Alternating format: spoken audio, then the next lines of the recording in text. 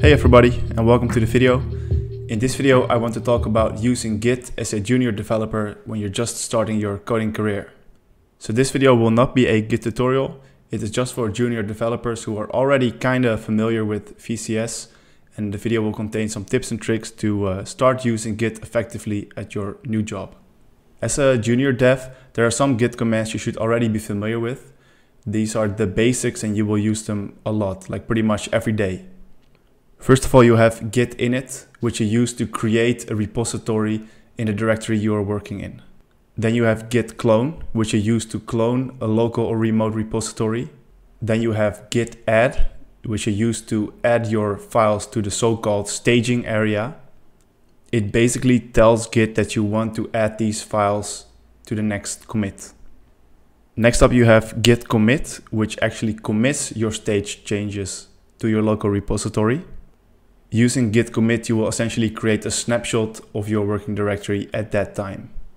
Then you have git push, which will upload your local changes to the remote repository. And opposing git push, you have git pull, where you download the changes from the remote repository to your local machine.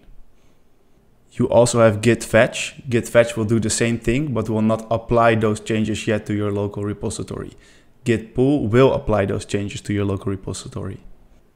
And then you have git status, which will display the current state of your working directory. It will show you if files aren't being tracked and which files are and aren't yet staged. And another one which you will use a lot is git log, which will show a log of the latest commits. There are many more useful Git commands like git branch and git checkout, but I don't want to spend too much time on explaining all these different commands. I think the commands I just mentioned are the absolute basics and you will use them many times during your day. So you know these basic Git commands, but how do you actually use them? When working with Git, there are different workflows you can use. A workflow is basically a recipe you and your team follow in order to use Git in a specific way. This will first of all make sure that you can work on the same code base with multiple developers at the same time, but it will also make sure that you can fix production issues quickly. First, I will discuss the basic workflow. In this workflow, you just have the master branch, you clone it, you work on it, you commit your changes, and then you push your changes up to the remote repository where other developers can clone those changes again and work on them by themselves. This flow will mostly be useful for your own projects or for very small teams. For bigger projects or bigger teams, you can already consider the next workflow, which is the feature branch workflow. In this workflow, you still have the master branch, but for each feature you work on, you create a separate branch. When you are done working on that feature, you merge your changes back to the master branch. This is a workflow that ensures features are ready before they are merged to master, and you can work with other developers on different features at the same time. The next workflow I want to discuss is Gitflow. So this workflow takes the feature branch workflow and expands on it. So between the feature branches and the master branch, they also add a develop branch. The develop branch contains pre-production code. This means that the develop branch contains new features, but they aren't released yet.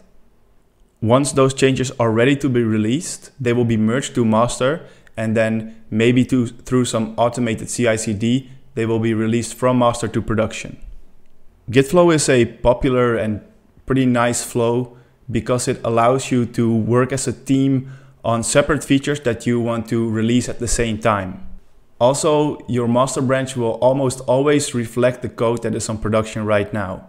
So that makes fixing incidents or bugs a lot easier. Another notable mention in Git workflows is the forking workflow. This workflow is quite different from the previous workflows because instead of creating a branch or whatnot, you fork the entire repository. That means that you essentially copy the entire remote repository and work on your own private copy of the code. Once you are done, you can create a pull request to the original repository, and then the maintainer of that code base can check your pull request, make comments on it, and decide whether or not to accept your pull request. This is a very flexible way of working. It is mainly used in open source projects, and you can imagine why it would be convenient to work this way when you have, for instance, thousands of developers working on your code, like the Linux kernel. There are many more variations of these flows, and there are also new and different flows entirely.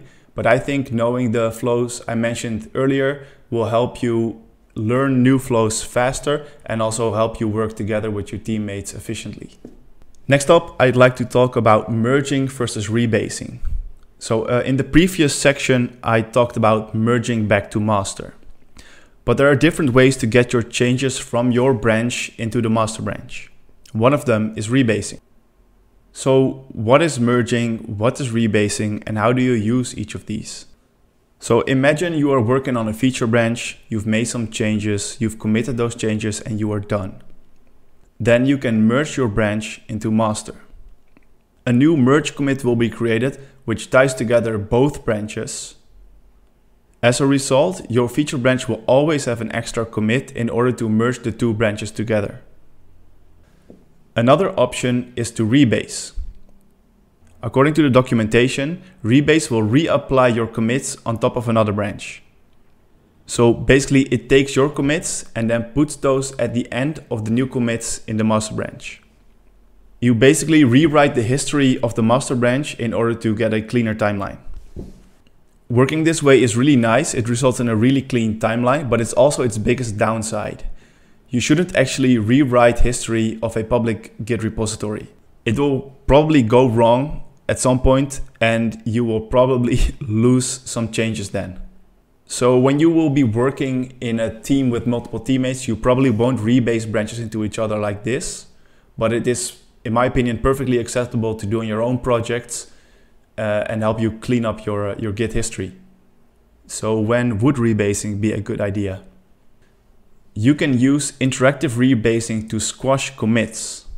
So say you have 3 commits. One contains the actual changes, the second one contains a minor bug fix, and the third one you just created for bumping the version.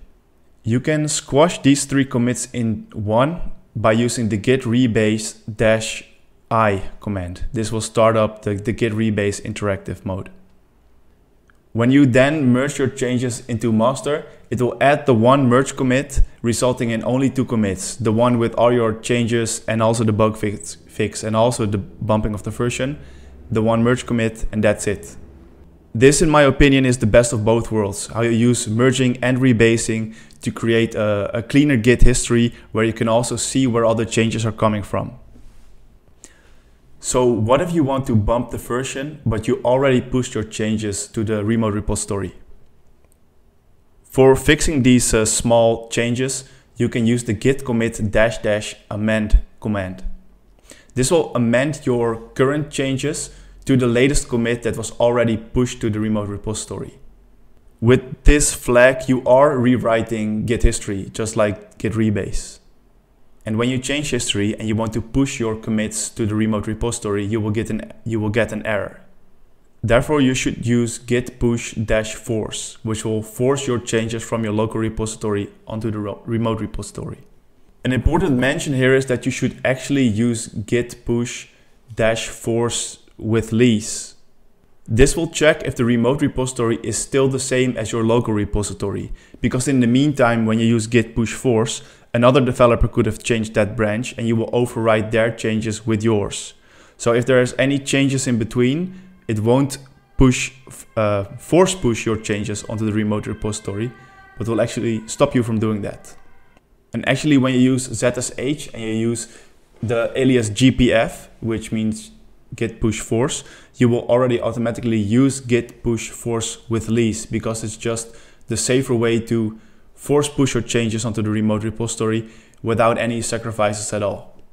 A side note here about git commit amend and the git push force is that you should only use them on small changes, and I will probably discuss with the more senior developers in your team in order to see how they feel about it, because not everybody likes rewriting Git history, and sometimes they just prefer to keep the history as it is, even when you make a mistake. So discuss with your teammates. Okay, that's all I had to share in this video. Please let me know if you want me to dive deeper into one of the subjects, like the Git workflows or maybe the Git rebase command. I hope you found the video helpful. If you did, please give the video a thumbs up and consider subscribing, and I'll see you in the next one. Bye.